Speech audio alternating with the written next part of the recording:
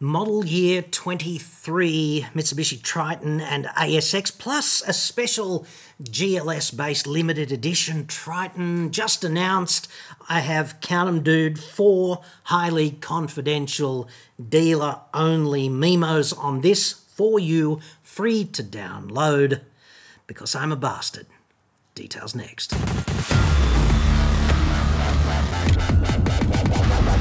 I'm John Cadogan from AutoExpert.com.au, and I get new cars cheap. Yes! In addition to being the country's leading automotive investigative shit stirrer. Australia only. Website. Card. Now, I've got a treasure trove for you, dude, because somebody just reached up under my skirt and handed me 4 documents, and I want nothing more on a otherwise perfectly serviceable Friday afternoon than to reach up under your skirt and hand the same thing to you, because, hey, what goes around comes around. Now, I've got 4 documents. This is one of them. And the best thing about this document is what it says. It says the information contained in this document is confidential and intended for Mitsubishi dealer internal use only.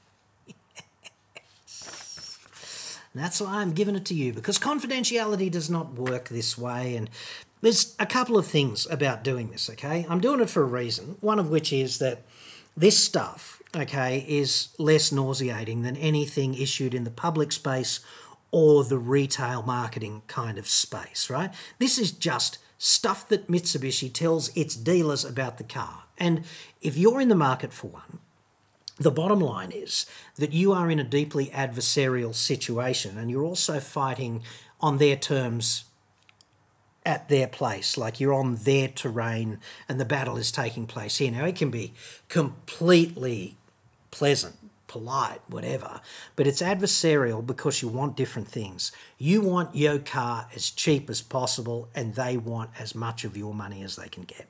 And that's what makes it adversarial, despite how hail fellow well friggin' met it might be. So I've got 4 documents for you. I've got this sort of cover letter that explains the main bullet points to the dealers from Mitsubishi. I've also got 3 product information bulletins, one on the model year 23 Triton, one on the limited edition Triton Sport, and one on the ASX, okay? And if you just check out the description, you'll see a download link to those 4 documents. And I sincerely hope they help you, because then you will know as much as the dealer knows if you're in that position.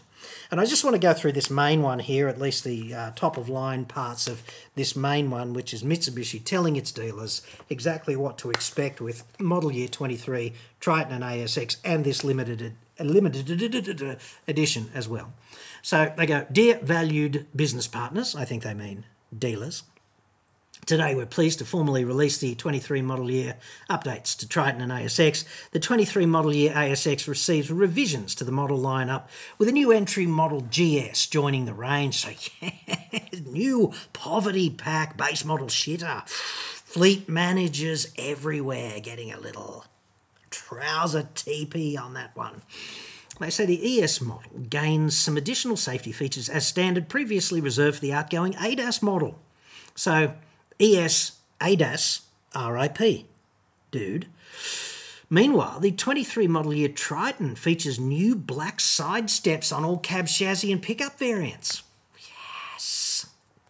GLXR and GLS models are now equipped with the factory-fitted SDA1 unit with HDMI port. So this means that the infotainment is available again now. So perhaps this is another sign that the chip shortage is receding into the background, however slowly. They go on and say, "In addition to the model year update, we're pleased to announce a limited run of the special edition GLS models, the Sport Edition." How many days, dudes, did it take to dream up that name? The Sport Edition. Well done. What's sporty about it, I wonder? Probably nothing.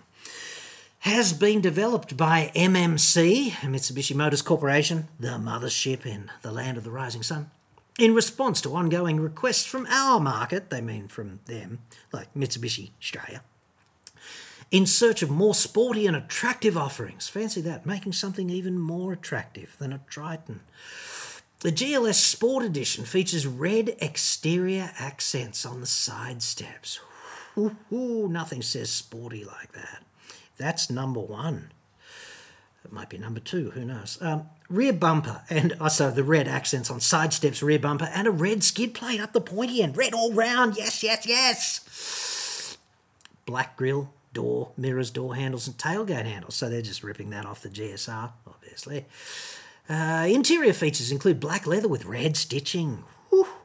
Power driver's seat, heated front seats, and multi-around monitor. So absolutely nothing sporty in the Sport Edition. Go figure. It arrives in a limited run of 400 units in order to test the Australian market and gain insights to supplement development of our next generation Triton.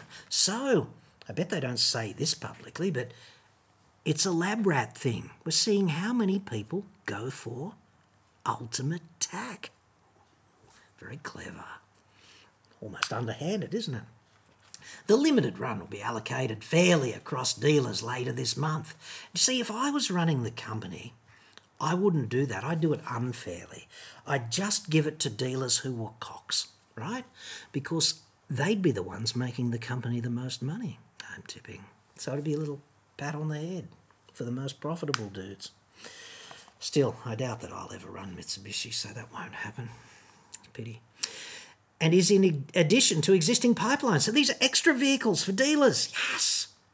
They must have, what, about 80 dealers? So that's about 5 extra vehicles each, maybe. Now, I wonder if it's prorated based on how much they sell. Anyway, you'll be free to offer the vehicles to waiting customers, like, just, dude, sorry you've been waiting, here's a Triton. Display or otherwise use them as you desire. What about a Demo Derby Sport Edition out the front this Saturday? That'd sell cars. This special edition will not be advertised by MMAL, Mitsubishi Motors Australia Limited, or featured on the MAL website. Nothing says we're standing behind this one with complete confidence like Cone of Silence, does it? If well received, we may lobby MMC for future special models or similar offerings. Overleaf, you'll find information regarding an accessory pack specially designed to complement the Triton GLS Sport Edition, as well as pricing and price protection information, a product information bulletin, PIB, which you can download in the comments. Dude, I'll put a pinned comment with the download link in it as well. Is provided in addition to this bulletin for your reference.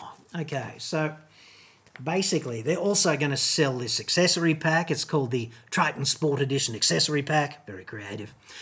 MAL has created an exciting new accessory pack to complement and enhance the Triton Sport Edition to make it even more sporty than not sporty at all. The Sport Edition Black Pack will enhance the dark, sporty nature of the SAM, whatever the SAM is, the sports something model, with a mix of stylish and functional accessories. The pack includes matte black hood protector, weather shields, black side decals. So you get black side decals as well as that hideous stripe over the bonnet. Under rail tub liner and cargo tie downs, and it's only $3,475 fitted. Ooh. Actually, I think that's probably pretty good value because the tub line is a good thing to have. The tie downs are very friggin' useful. It's really hard to tie anything down in a standard ute. Like, where do you start, right? The weather shields, okay. I'd pay extra to have the black side decals not applied, frankly, but anyway, seems okay. There's some price protection information in the document as well, which I'm not going to share with you, principally because it might just be the miracle cure for insomnia that has eluded medical science for all of these years, except if you're a customer and you need to know that the price protection cut-off date is close of business October the 13th, which is next Thursday, right? So you'd want to get your order in before then. And there's also a process here that's kind of laid out, a set of hoops that the dealer has to jump through in order to protect the prices, right? And I'd be standing over the dealer and watching like a friggin' hawk that he did that, because if there are price rises between ordering and delivery, you will be protected. And that's pretty good of Mitsubishi to do that. But you've got to make sure the dealer jumps through the hoops, otherwise right? And the other page, the remaining page, is just the price list for the ASX, the 8 different, whatever it is, variants there, 1, 2, 3, 4, 5, 6, 7 variants there, and the 5 trillion different Tritons you could buy, right? The really interesting thing here is right there, dude. It's the basic price of a Triton GSR drive away. It's like, it's $60,490. I need longer arms. That's the private price drive away, like for someone without an ABN, right? So 60,500, let's call it. And just 2 years ago, sort of on the other side of the pandemic and the other side of this supply chain fiasco-ish, right? 53,500. So this vehicle has gone up $7,000, which is between 12 and 15% in price, and yet it still manages to be substantially cheaper than a comparable Hilux or Ranger or the fully loaded BT or D-Max, Navara, whatever, right? That's insanely good value despite its 15-ish% price hike.